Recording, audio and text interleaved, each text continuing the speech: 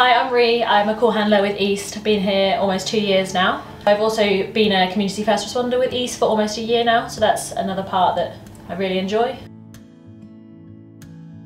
So as call handlers, we basically take anything that comes through on our phones. So that can be anything from somebody in cardiac arrest coming through on the 999 line, all the way through to transfers to hospital coming from doctors. So it's really varied. You kind of never know what the next call is going to be.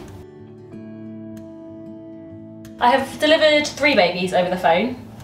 You obviously get my stalk badge for it, and I recently got my ROSC badge, so that's return of spontaneous circulation, basically meaning that by doing CPR over the phone or giving somebody instructions to do those compressions over the phone, that person has then survived a certain amount of time after hospital. So both of those situations are obviously really momentous for us, and it's lovely to hear when the babies are born and you get to kind of listen into the bit after that, where the parents or the mum and everyone is they're just so happy, and you're kind of sitting there on the end of the phone as feeling a bit like part of it, and that sense of accomplishment, and everyone kind of says well done when you get off the phone. So they're always memorable. Kind of every call for a certain amount of time is in its own way memorable, I guess. I mean, it's anything from just being a friend to somebody on the end of the phone, or you get something and you're like, oh, that actually relates to me or to a member of my family, which makes it memorable in a different way, I guess.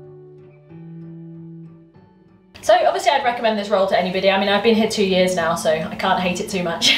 But it's the sense of accomplishment at the end of the day, really. If you want a job where you can help people and you don't want the kind of the goriness of actually being on scene, I know that's not necessarily everyone's piece of cake. So you still get to be such an integral part of that team. We call it the chain of survival, so the call handler's the first one to speak to them. You're still making a huge difference in those people's day. It's a completely different role to being frontline, but I think there's definitely a lot of skills that cross across. So if you've got any kind of experience of caring, anything like that, definitely comes in handy.